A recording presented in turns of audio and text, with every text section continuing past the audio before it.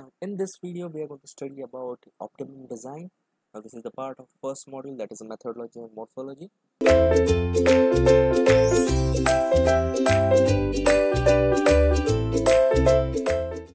Now, what is meaning of optimum design? Now, as the word says, optimum, that we have to find a particular solution. Now, what it is exactly? Now, if we have multiple options, and out of that we have to choose for the best one, that is called as optimum. Similarly, if we'll go with the technical things, the optimum design is the process of selecting the best possible design which satisfy the criteria among many feasible designs or many feasible solutions. So if we have a particular products which are having variety of 10 things or 10 designs, so out of that 10 designs, we are going to select only one or only the best one which designs or which fulfills our all criterias.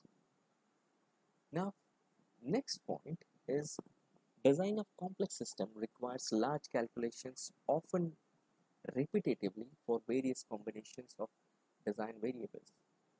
Now, if we take for example of a larger machine, like suppose jet engine of a plane. Now, in that we have various complication things.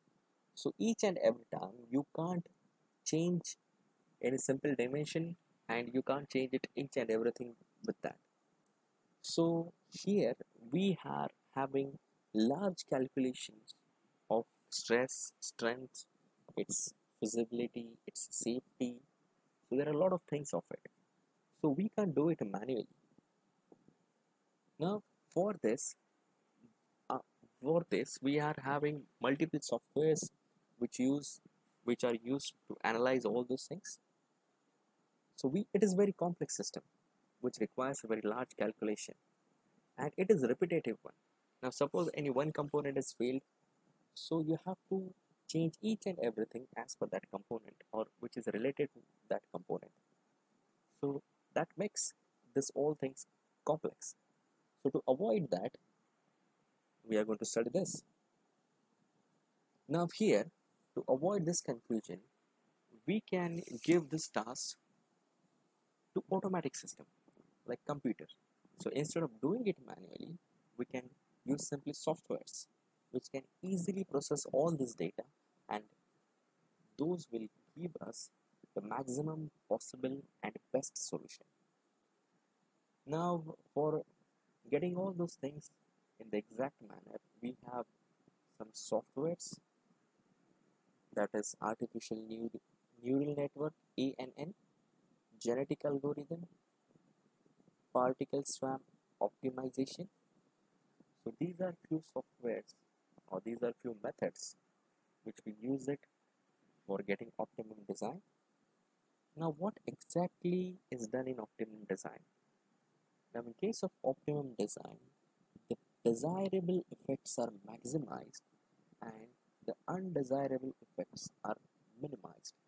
Means what? Whatever we want, that is maximized, and whatever we don't want in the system, that is minimized. Simply what we wanted, we want more safety, more strength, and what we don't want, the simple failure.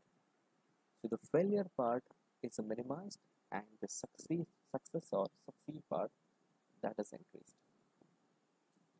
Now for optimization, the minimization parameters are the cost, the weight, the size, stress, deflection, etc.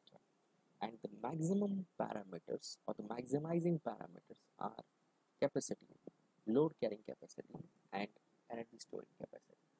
Now if we'll check it, now how we can minimize the things, like we can minimize its weight by using different material.